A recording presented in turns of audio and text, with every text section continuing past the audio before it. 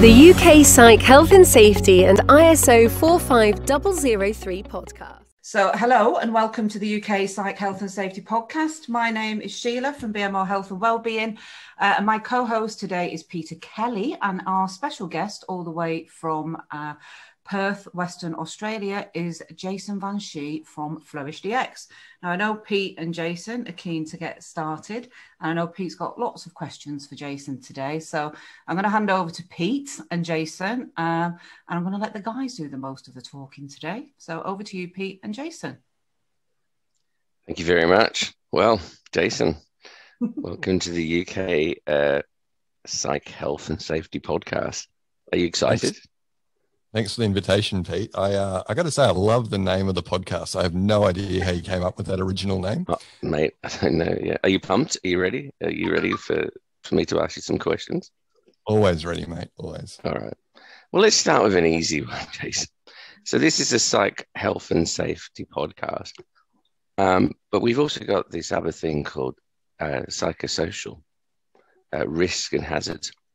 What's the difference between psychological health and safety hazards and risk and psychosocial risk and hazards? I'd say it is the same name or different names for the same thing, if you like.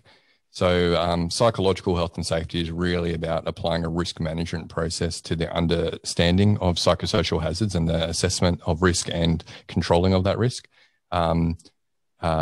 So, and I guess psychosocial hazards maybe are an element of psychological health and safety, but I didn't realize, geez, Pete, that it was just going to be an assessment of my competence at the top. Oh, no. Well, I do think it's important, isn't it? I mean, we both of us go into businesses and they say, well, what is it? What is a psychosocial hazard? I mean, let's take it back to its core basis. So what is a psychosocial hazard and what is a psychosocial risk, in your opinion? Yeah, so for those, I guess, new to the area, and this is, I agree, Pete, even though I'm a bit facetious, that is my middle name, according to my wife. Language is really woman. She's a very wise woman. Very good judge of character. So psychosocial hazard basically is anything in the design or management of work that contributes to work-related stress. And that stress, if it's ongoing or is extreme, like in the case of exposure to occupational violence, can lead to stress-related illnesses and psychological injuries. So psych hazard is anything that, if not managed properly, can contribute to stress. And then the risk, psychosocial risk, is the likelihood and consequence that harm will occur if someone is continued to be exposed to that hazard. So if I was in a job, let's say I went in the job and during the course of the day I was clear what I was expected to do, but then I had these additional things put on me. Are they a hazard, or at which point did they become a risk? Is it 1 day, 2 days? What do you think? Well, that's the question, isn't it, Pete? Like, at what point does an amount of stress or a exposure to a element of work design become a risk?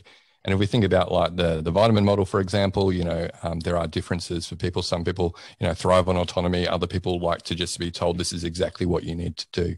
And so I guess it's a tough one. And I guess in your role, Pete, you'd probably be more used to looking at the impact on a collective or a group of people before you would actually consider something that the regulator would be worthwhile investigating if multiple people are getting sick. But I guess at a workplace level, I think this is where line managers really are important to understand the different needs of their employees and really making sure that as far as possible, they're designing work for that particular person, or the person is given enough autonomy or freedom to craft, their role. So it kind of fits their like right levels of stress or work design, if you like. Yeah. So but what if I've got 20 people working with me, but only one of them's not really doing it? Yeah, that's right. Or, is feeling stress because of the working conditions. But everyone else is. So, yeah, it's a question, right? And I'm sure as a regulator, you get that question as well. Like, if only one person's affected, is it really an issue of work design, or is it an individual issue? Is it 2 people? Is it 5 people? Is it 10? I'd actually put the question back on you, Pete. I mean, at that point, myself personally, I would be, I would be thinking this is an individual issue, and we need to talk to that individual about the role, and if there's any things that we can do within the role to accommodate their needs for a right level of autonomy or role clarity or whatever it is, right? Yeah. I don't think the regulator would think it's a hazard myself, a psychosocial hazard, if it's only 1 out of 20 that's being affected. Well, I guess it depends. If we found something in the system that was a potential source of future stress. So in a sense, as you know, because I know you've read our website and the management standards, we expect people to put in place a response to individual differences. So someone in your team isn't functioning well, or they report they're feeling work-related stress, you still have a duty of care to do something about that. And you cleverly read our criteria for investigation, which is that we don't investigate individual cases, but we do look collectively at, we would look at a collection of cases. And that's principally because our viewpoint, which I'm sure we'll cover later on, is that you need to see work-related stress as an organizational issue. But you also have a tertiary or a responsibility to the individual. But really, and I think we'll talk about what I'd like to cover later, is this second bit, is that secondary bit, is that how we train people and train line managers to do what they're doing. And I don't know about you, Jason, but we know the term psychosocial risk and hazards. We know psychological health and safety, but outside of this sphere that we're in, how would you explain to someone what psychological health and safety is in a very practical way, rather than saying it's about the moderation of risk, etc., etc.?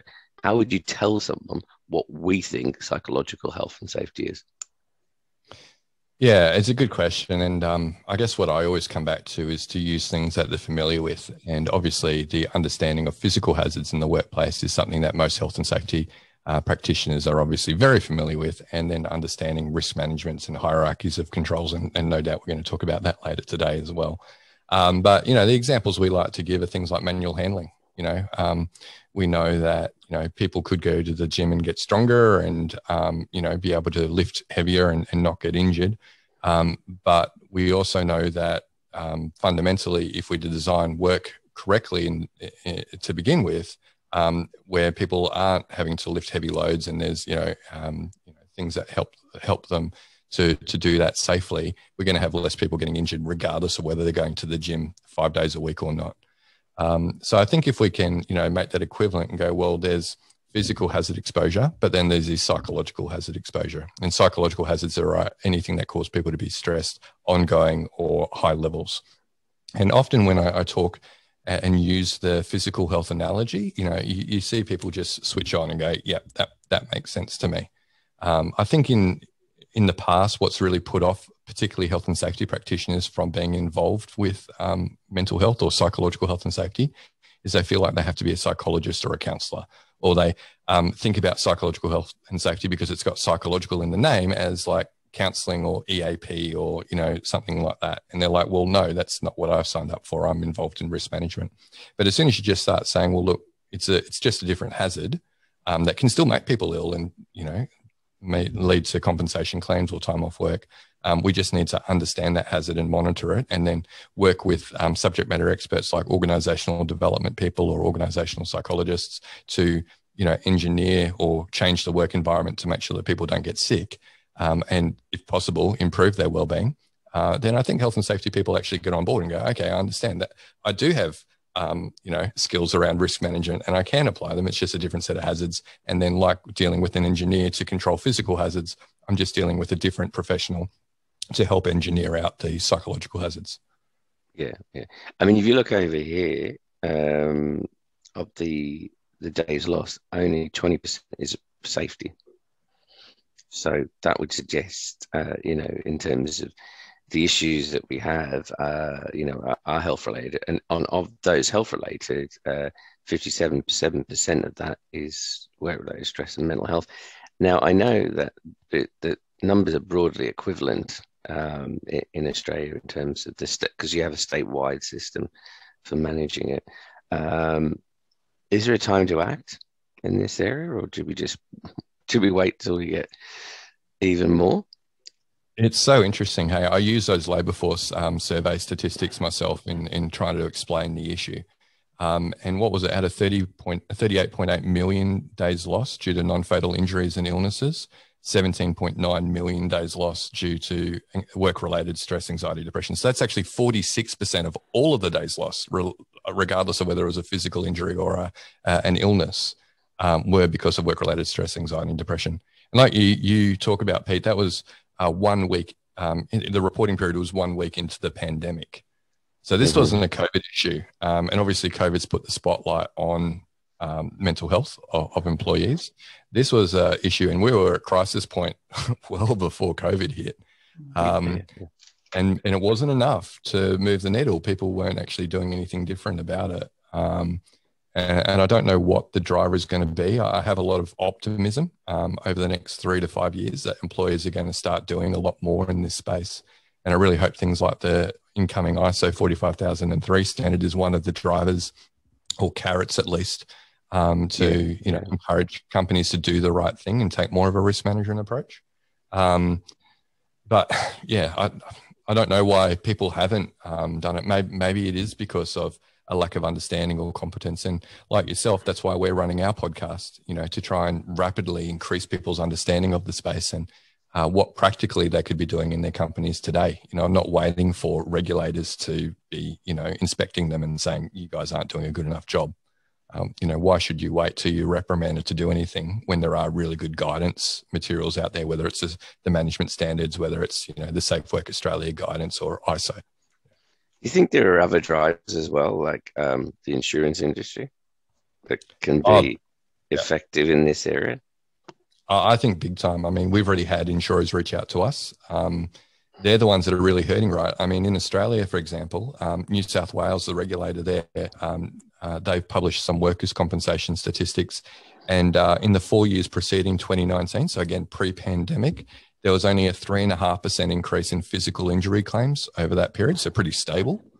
Whereas there was a 53% increase in psychological injury claims.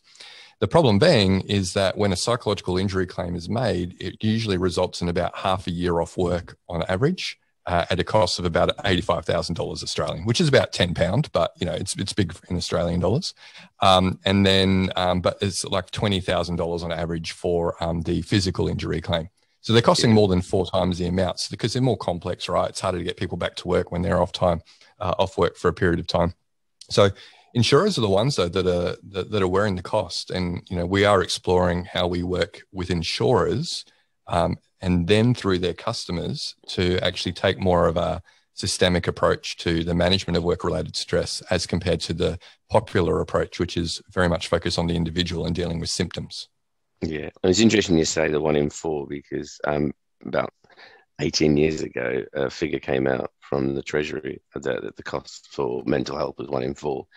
I remember sitting down with a group of investment bankers in the city of London in a dark dungeon because there literally was no windows. It's just a darkened room.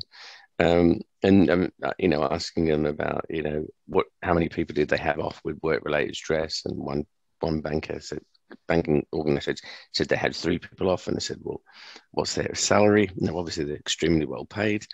So I think there was something in the read. Their salary was around 2.5 mil over the course of a year. So I said, so you got 3 people off. He said, well, what do you think you've lost? And when you extrapolate the 4 times the cost of them being off 6 months, they just looked and went, so actually you're telling me you can't do a project that's going to cost you 100,000 when you're already losing 8.5 million. Yeah, just in 6 months. Yeah, I mean, there's always an opportunity cost, right? If you have employees who are bringing in revenue for your company, then it's not just their salary that you're losing, but the opportunity cost as well of losing that potential revenue. So training, loss in support and stuff like that. So, Jason, the elephant in the room question. So where do you... We'd already done those ones, Pete. Okay, hit me up. No, these were just they weren't really elephants, they were giraffes maybe. So where do you see in the current research and the current approaches to health and psychological health and safety, the role of primary, secondary, and tertiary, and also hierarchy of control. And if you could explain to the audience, for those who are not familiar with those terms, what they are, then that'd be useful. And it saves me the opportunity of looking embarrassed for getting it wrong. You wouldn't get it wrong. No, we've had this discussion back in Liverpool, I think, mate, when we first met. So primary, secondary, tertiary is related to the public health model approach to disease prevention, right? Primary prevention approaches are very much focused on 100% of the population, and it's about how do we keep people well and assist them to have, in the case of mental health, high levels of well-being. Secondary prevention is, where people are at risk of becoming unwell. What other supports can we provide to make sure they don't deteriorate or become ill and, obviously become a cost burden on the system. And then tertiary intervention is when someone is ill, what are we doing to support them? Very similar to that public health model is the integrated model of workplace mental health, and it's just different terminology, right? So we say mitigate illness, prevent harm, and promote flourishing instead of that primary, secondary, and tertiary. Now, I've always felt that the majority of interventions in the workplace very much are focused on the mitigate illness and the tertiary prevention. So how do we identify when someone's not doing well and provide them with support? And that might be through formal things like employee assistance programs, counselling services. It might be through things like mental health first aid training, so training up certain people in the workplace to identify when people are not doing well and then direct them to professional support. The other area that is getting a bit more attention is the whole fruit bowls and yoga, which, is the primary prevention stuff. How do we keep people healthy? And whilst fruit bowls and yoga might be good for, physical health and wellness, and there is some, impact on mental wellness as well, I think we can do a lot more mental health type activities to promote flourishing. So I really like the positive psychology model of PERMA in looking at some of the key things you could do. So rather than focusing on nutrition, exercise, and sleep, or not just doing that exclusively, we could also look at things like, well, how do we increase positive relationships in the workplace? How do we give people a greater sense of meaning and purpose? How do we give them satisfaction with the accomplishments that they're making day to day? How do we get them to leverage their strengths and experience more flow? And how do we get them to experience more positive emotions like joy and love and gratitude in the workplace? So, if we can target interventions at that primary prevention level like that, I think that would be something that would be suitable for 100% of the workforce. And so even though, we are doing primary prevention, I think in health promotion, particularly in the physical sense in workplaces, I think there's definitely more we can do in the mental health, and using that PERMA model is helpful. But the bit that's missing is the secondary prevention. So how do we identify when people are at risk and then put in controls to make sure they don't become ill? And this is actually where I think psychological health and safety and the whole risk management approach actually fits in. I actually think it's secondary prevention rather than being something that sits across primary, secondary, and tertiary. So if we can do good hazard identification, really prioritize based on risk, what are the things that are most likely to cause people harm, and then put in controls that address the root cause of the stress rather than just helping people to deal with the symptoms of stress, I think will go a longer way to actually preventing psychological injuries, at a larger work group or population level. And this is where the hierarchy of controls come in, right? And I think, understanding that when organizations do things like education or giving people access to a mindfulness app, really these are akin to, PPE or administration levels of control, which health and safety people know are the least effective controls in actually addressing or controlling risks. And start thinking about higher level controls, like how do we eliminate the source of stress at its core, or how do we redesign work so that people aren't getting ill because of the work that they're doing. When we start implementing, those higher order controls, I think we'll have a better impact on what the goal is, right? Which is to prevent, people having to take so many days off work due to stress, anxiety, and depression. So even though some people would debate whether the hierarchy of controls is an appropriate kind of concept to apply to the management of psychological risks, I think, in a lot of instances, it does actually fit quite nicely, and at least gives us an idea of thinking about, well, how do we eliminate or redesign first before putting the responsibility on those poor employees who are already stressed to their eyeballs to just be more mindful and, accept the conditions of their workplace, which are far from ideal. Which, if you look at hierarchy control, is the very bottom element anyway. But it's interesting. We have had these discussions about hierarchy of control, have we not? I think there's almost a necessity for a hybrid model, don't you? And actually, it combines elements of hierarchy control, but also with the primary, secondary, and tertiary. But getting back to the secondary, what is the training of managers and organisations in managing people's mental health come into that?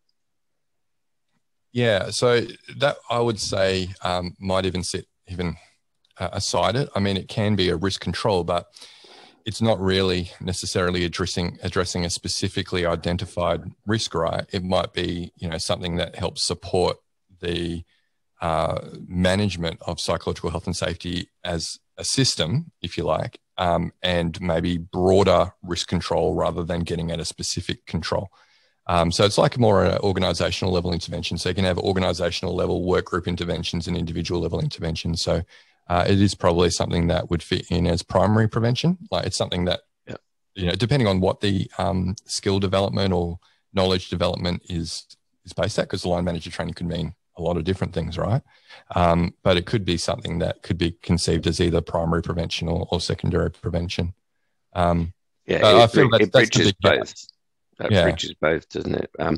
The reason we ask is obviously there's proliferate training courses to make you a better manager. Now, do they necessarily make you a better manager that reduces stress, or do they make you just a better manager that delivers on a product or be whatever that it is?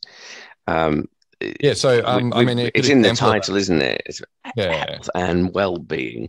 So even communication training for line managers, right? That would be something that would address a risk, right? If you had identified that poor leadership or poor communication was one of your psych hazards, then if you gave training to leadership on that would be risk control.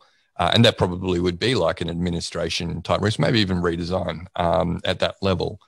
However, if you just had generic line manager training that kind of gave line managers a bunch of different skills, not necessarily targeted at addressing a specific risk, then I don't know where that would fit in. And, it's maybe just good primary prevention, right? Let's make sure we have good leaders in place because we know that's a good thing.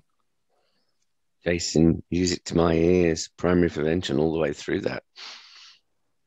Yeah. I mean, you don't have to do job redesign if you do the work design well to begin with, right? If we know what makes good work, right, let's make it meaningful. Let's give people really good opportunities for relationships and high levels of support. You're less likely to have to go and redesign that work. What do you do though, Jason, with jobs that are inherently have stress built into them? Let's take a simple view of the hierarchy of control model. If the job is the source of the stress, the primary perspective, did I say primary? The first point to interject is the elimination. What if you can't eliminate the job? What's the hybrid version of that? Because you can't take the job away. Let's say if you're, let's go for the traditional policeman or ambulance, blue light services. Exactly, where you're going into a high level of potentially a high level of stress very quickly. So you can't take that away from that. So where do you think hierarchy sits in that? If you can't eliminate the job, what else can you do at the hierarchical level? Yeah, and I think that's where we can be oversimplistic and go, well, this job itself is hazardous. I think we need to really unpack what the role actually is. I mean, if we think about, a first responder, there's going to be times when they're going to be sitting around and doing nothing. It's not going to be like, sympathetic nervous system being activated the whole time. We really need to think about different elements of the role. And then once we understand when the stress occurs and to what frequency, who's affected, how long are they affected for, then we can start to develop controls that might actually address it.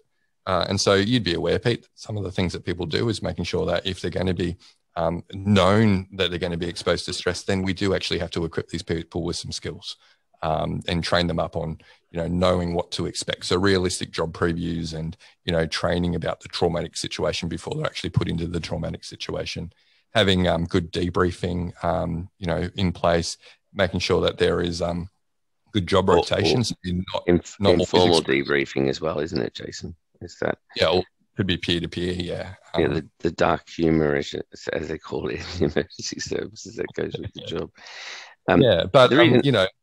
So we've had this conversation before, right? You can't just eliminate the role of a police officer, but you look at aspects of the role, you understand what aspects of the role are actually hazardous for their mental health and wellbeing, and then you look at, how would we actually address that?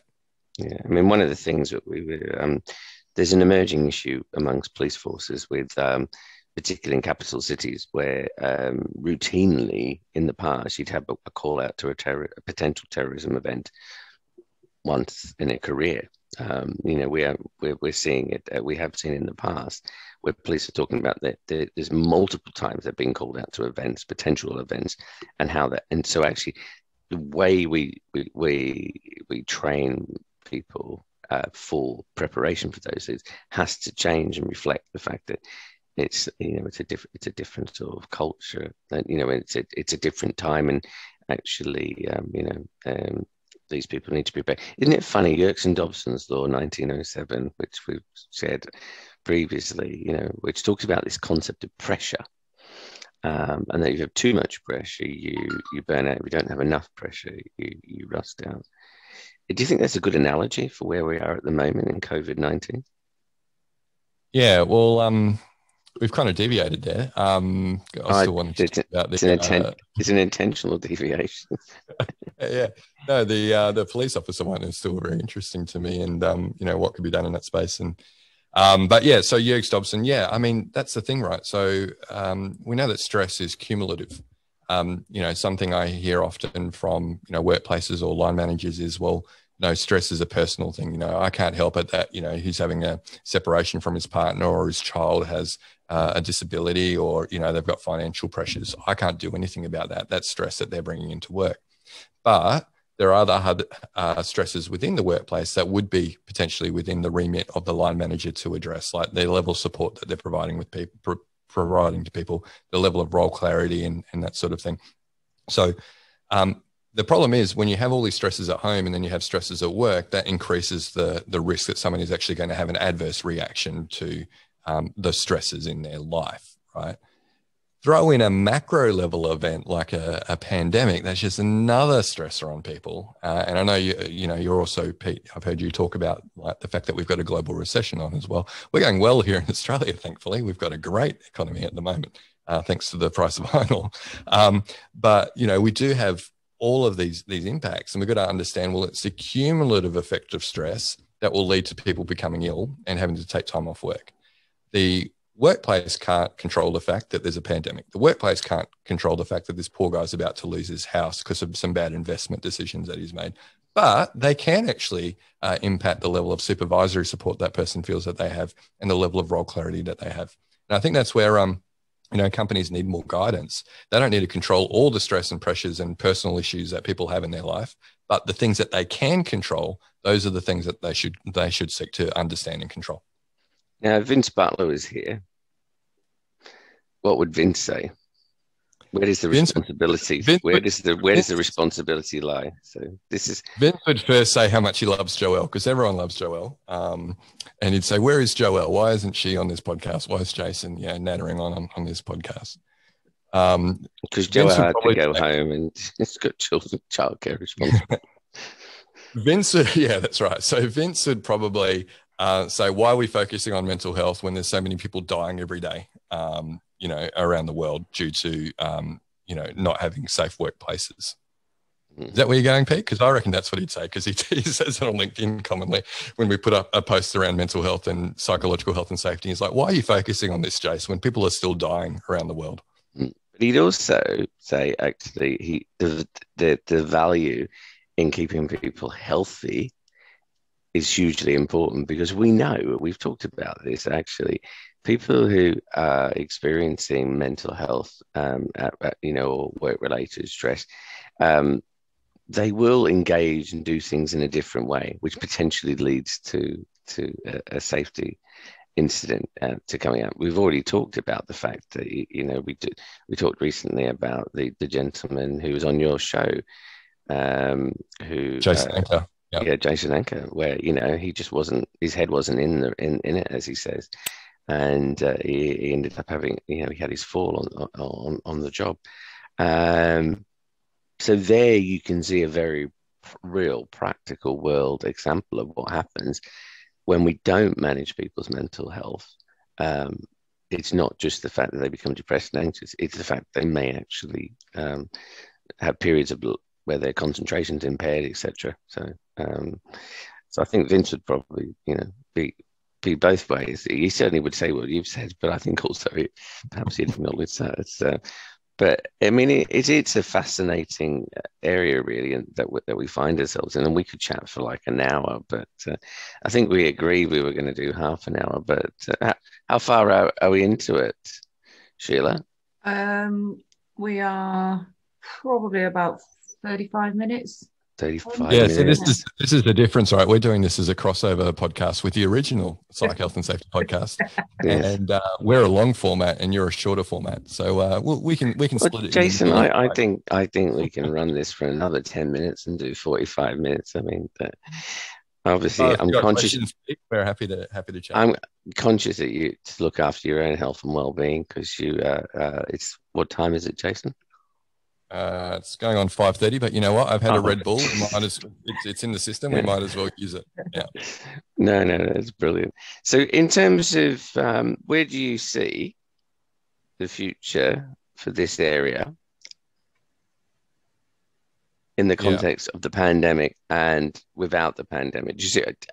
Do you think that effectively the pandemic and the recession have brought us to a position where we can actually push this forward and can make a real difference, which we were doing before, by the way, but we can make a real difference at this time? Where does the future lie? Yeah, I've said it before. I believe the pandemic has really shone a light on mental health. I mean, I saw the trend years ago with that increasing frequency and cost of psychological injuries from work-related factors. And that's obviously why we started to pursue, what could we do at scale with a technology platform to address that.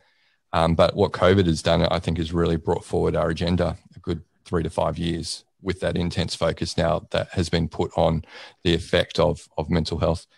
Be really interesting, obviously, with your next reporting period. It's come out in October, the new labour force survey. Yeah, it does, yeah. It'll either go one of two ways. It'll be under-reporting, but higher presenteeism, or our numbers will be up. So the interesting thing is how people view it. Well, you see, people weren't really impacted by their mental health if the numbers are low. The issue is that we know presenteeism is huge at the moment. We know this because there are surrogate surveys that people use which identify presenteeism as being in there.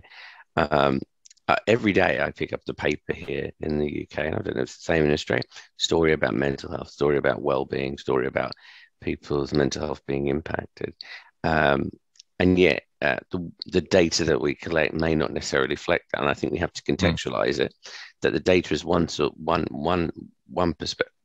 way of identifying where we see that it is, but also we have to look at what else is happening around in society in general. So so I really think there are some drivers that are coming online this year in Australia on the back of a review of our WHS Act. We are expected to have amendments in there that will start using the terminology around psychological health and not just relying on a general definition of health that's supposed to incorporate both psychological and physical. So that will make a difference. We have regulators, because we have state regulators versus, a UK regulator. So they're starting to draft codes of practices about how companies can, comply with the existing legislation, which is already supposed to, incorporate both psychological and physical health, But obviously with the increased focus around psychological health in the upcoming amendments, how can they meet their obligations under the Act? And then you have the global standards like ISO as well. So I think there's a lot of really good drivers, a lot of carrots, still not enough stick, Pete. And I'm not going to put you on the spot about why we're not getting enough stick on this if so many people are becoming ill. You know me, mate. I'll always, my preference is for the stick. But we've used the carrot. I say it very openly, and we will use the stick in the right situation in terms of it meets the criteria which we've publicly put on our website for investigation purposes. But I think you're on something with the insurers, though. I think that's where the pressure really has to come. If they're the ones that are holding, the bill for these psychological injuries, then whether that's through life insurance, whether it's through TPD, whether it's through workers' compensation insurance, if people aren't able to work because of a work-related illness that they've developed because work has been poorly managed, and the insurers are paying for it, well, they should be pressuring their clients to take more of a risk management systemic approach and stop thinking that a mindfulness app or a fruit bowl or yoga is going to do the trick. Which is a very nice plug into the last question, which is, what do you see the role for 45,003? Does it have a role? Or will it just be a standard that sits on a bookcase that you can blow at when you're asked by your inspector whether or not you've read it? Although, can I point out, as I'm hoping you will do, it's a voluntary standard, but it's it would be very useful to show that you're doing stuff on managing people's mental health, and it would. So, yeah, what do you see for 45,003? Do you see it as a useful building block? Do you see it as just an extra burden? What? Yeah. I'm hoping you don't go for the second thing. Well, if it's done correctly, it shouldn't be an extra burden. I mean, obviously, there are activities that a company would need to do that most aren't doing currently around hazard identification and controlling those risks. But if they incorporated it under their occupational health and safety management system, say 45,001, for instance, then it's designed to be a logical extension of that, or not be another thing that you're doing. It should be incorporated in how you manage all health and safety risks, right? But there's just some extra guidance around, what are the specific hazards that we're concerned about, and how would you go about identifying those hazards, because they're not directly observable, like say a physical hazard in the workplace. So I'm hoping that gives companies a lot more guidance. I believe last time Sheila and I had a look, there was about 38,000 certificates that had been issued for 45,001. So I think there's a lot of companies who really value, being certified to that standard for their OC health and safety management system. And I'm hoping a large majority of those organizations at some stage will go, well, look, let's also incorporate 45,003 into these activities. So given the number of companies who have adopted 45,001, hopefully there'd be a large number that also adopt it and start doing, more systemic risk management kind of activities versus, leaving HR to do all the wellness kind of stuff that we know it hasn't had an impact, has it, Pete? I mean, the numbers keep going up. So clearly what we're doing, all the popular approaches aren't working. We need to do something different. 2.5 million in a year. From the previous data. So yeah, the numbers are going up. We are certainly we were in the eye of the storm, then the storm came, and it came twice. So coming out of the eye of the storm is going to be different.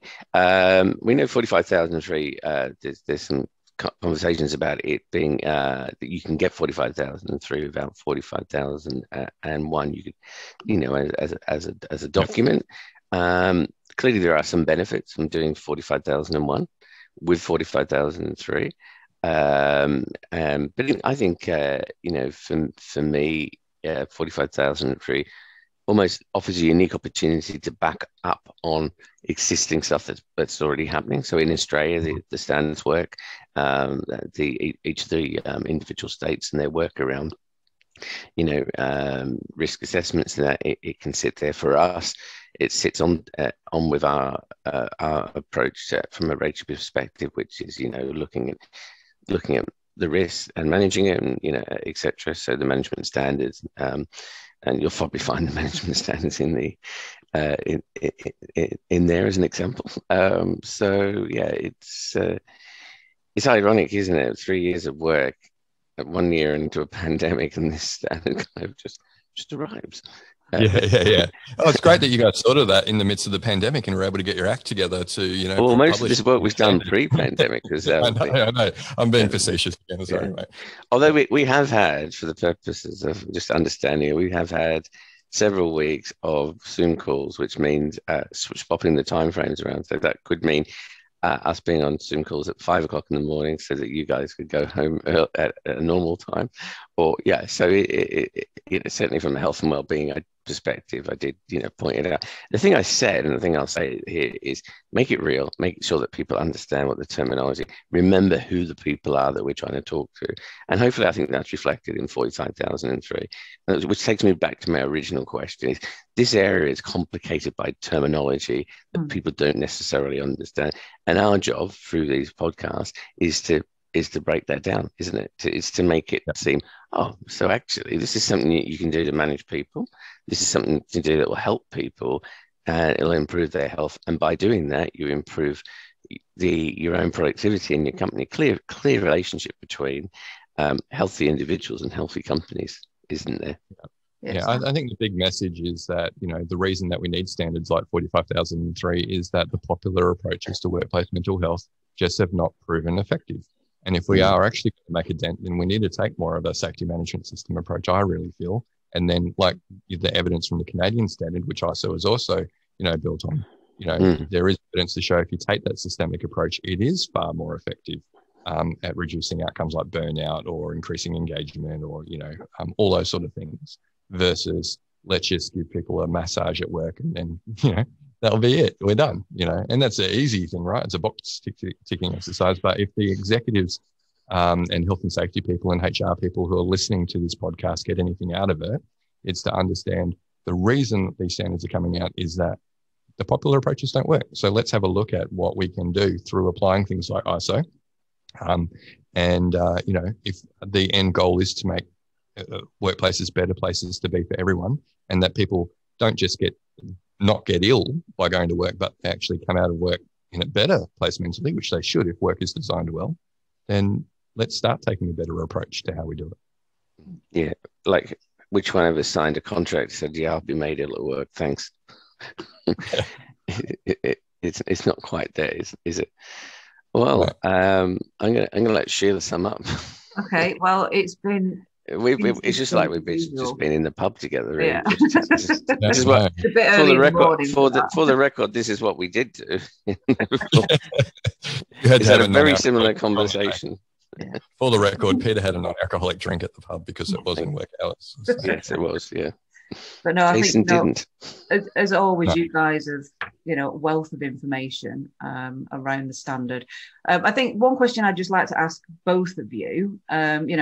One thing I've heard or I hear a lot is that people don't take these strategic approaches because it's hard to do and they don't know where to start. I mean, we've said today there's codes of practice out there, there's legislation out there. I know we've had the conversation, Jason, before that, if leadership is not on board with it, it's not, the chances of success are going to be quite poor. And how do we kind of get leaders, what would be your message to leaders in terms of getting them to see the strategic value of doing this? Yeah, it's interesting, right? Like you say, I mean, when was the stress management standard come out? Was that 94 or 2004? 2004. Jeez. Yeah, 2004. It's been out for almost 20 years. 2004. It's officially a teenager, 17 years old. So. Okay. Yeah. It's been out for a while. And, and then, the Canadian national standard, right, for psych health and safety at work, it's been around since 2013. That's an excellent document. And even also based on the management standard. Yeah, they all, that was the source of truth, right? That was the originator for all of these things, right? No, to be honest, the Canadians did everything we wanted to do but couldn't do. So yeah, the Canadian standard is, for me, got elements of it I would have loved to have obviously had Yeah, and look, I've spoken to a number of the Canadians behind that standard on our podcast, and they've actually said that they reckon ISO would actually be more achievable than the Canadian standard. So that's a good thing. But I think the place where leaders need to start is, first of all, understand the gaps. Look at what are they doing as an organisation already for workplace mental health, and look at where the gaps are. And, that's why we created a tool for this. We call it the Workplace Mental Health Audit Tool, so mentalhealthaudit.com. And it basically shows you what are the things you should be doing from a health and safety perspective or a compliance kind of angle if you're in places like the UK or Australia with the general duties. And then what are the desirable things like, EAP or mental health first aid or all those sorts of things. So I think they really need to understand where the gaps are. And I think a lot of them would be shocked that they're actually not meeting their legal obligations first, and they're doing all these other nice to haves that actually haven't proven to move the needle in relation to keeping people well and optimizing well-being. So that's generally where I'd start. And then it's about getting your health and safety team, giving them resources to work in this space. Often it's HR that actually, carry the portfolio for workplace mental health. But they typically will do things like employee engagement surveys or EAP or, do training around competencies or mental health first aid. But they're not the ones with the risk management capabilities or experience. So really giving your health and safety team training on things like the ISO standard or, understanding psych hazards, bringing up their competence to then bring up the rest of the company's competence as well. Mm-hmm. So they're probably good two places to start, I'd say. Yeah, I just agree with what Jason said. That's cop out. How would you talk about that then, Pete? Let's do a slightly different question to you. So in terms of it strategically. Well, what I would say into the previous question, though, which maybe Jason was going to, I'm sure Jason was going to come around to, it was the impact of leadership and authentic leadership. The organisations that do this well have got leaders that have said, back it up and say this is important to it. It's a key performance indicator for this company. I'd like to see KPIs. I want KPIs on mental health and on the management of mental health as part of a standard reporting for organisations. So I think that link to make them do it from a board level is really important, but you need people that are engaged in that area. Yeah. I would if you're going to measure the performance, not just look at outcomes like burnout or illness or EAP usage, but also look at how many risk assessments have we done, what do all the work groups that we have understand what their key hazards are, and do they have a plan in place to address them, right? So measuring those sorts of things, which would actually be assurance really against the standard versus purely looking at outcomes, because then those things are lag indicators, whereas are we actually doing good risk management at a work group level, not just at an organization level, would be far more effective from a measurement perspective, I'd say. Oh, and on the whole leadership thing as well, Pete, there's a lot of platitudes out there, right? Leaders will say mental health is important, and then they'll say work harder.